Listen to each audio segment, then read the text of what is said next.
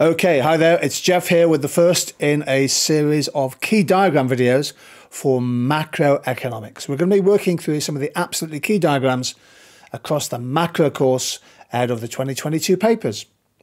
In this video, if it's okay with you, let's share a few minutes thinking about some of the potential gains from trade using a production possibility frontier diagram. Now, you can use a PPF diagram to show diagrammatically the potential gains from specialisation and trade. Of course, this is all based on the law of comparative advantage.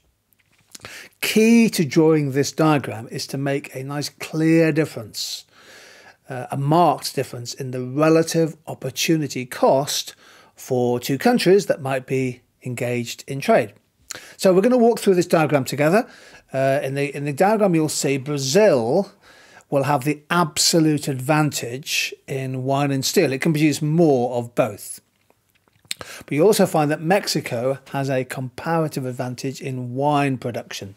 In terms of relative opportunity cost, Mexico has the advantage in specialising in wine. Now, if both countries specialise according to comparative advantage, and then they trade at what we call, and this is a really key phrase, mutually beneficial terms of trade, which numerically is going to be 2 units of steel traded for 3 units of wine, then both nations, in theory, can increase consumption of both products. So that sets the scene.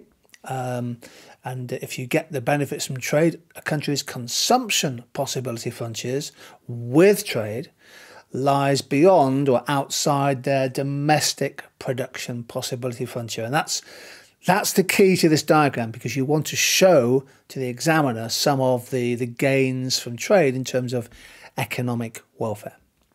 So here we go. You only need one diagram for this, one developed diagram. So we're going to be looking at two countries, Brazil and Mexico, initially producing steel and wine and then trading. So output of steel on the y-axis, output of wine on the x-axis. Don't worry in the exam about getting all the precise gradients correct. The examiners are not going to check. They're not going to get their slide rules out and things. Here's Mexico's PPF. They can produce either 100 units of steel or 200 units of wine. The key here is they have to give up 2 units of wine for 1 unit of steel. That's their opportunity cost, their internal opportunity cost. PPF, of course, here is drawn as a straight line because of the assumption of constant returns. Brazil has the absolute advantage. They can produce 250 of steel in total or 250 of wine. So their opportunity cost is 1 for 1, whereas for Mexico it's 2 for 1. You can see here that Mexico is much closer to Brazil in terms of its output of wine, and that gives the answer, of course, as to why they have the comparative advantage. Now, Mexico could be halfway along their PPF, producing half and half, non-specialisation, 50 and 100. Likewise, Brazil could go 125, 125. So pre-specialisation, both countries are at the midpoint of their PPF. Okay, so for gains from trade to occur, a mutually beneficial terms of trade need to be agreed. Obviously, both countries need to specialise first of all. Spotted the typo there. Let's just change that. Both countries need to specialise and then trade. But in this case, both countries can benefit if 2 units of steel are traded for 3 units of wine. Let me just quickly explain that for you. You see, Mexico at the moment has to give up 2 units of wine for 1 unit of steel, whereas 2 for 3 means it gives up 3 units of wine and gets 2 units of steel. Better for Mexico. Brazil gives up 1 unit of steel for 1 unit of wine. Well, now it's going to give up 2 units of steel for 3 units of wine. Again, it's better off. That's what we mean by mutually beneficial terms of trade. So let me just go through Mexico. Mexico, for example, would fully specialise in wine, then go up to 200, and then could trade at 2 steel for 3 wine. In other words, it gives up 3 wine for 2 steel. That's better than 2 for 1. In theory, they could give up all of their wine and get 133 units of steel. So the red dotted line there is the consumption possibility line with trade. For Brazil, not Spain, but Brazil, they're originally giving up 1 for 1, but now they can give up 2 units of steel, they can get 3 units of wine. So they can increase, in theory, their production of steel up to 250, and they could then trade it for 375 wine. Can you see that the red dotted line there has the same gradient for both countries?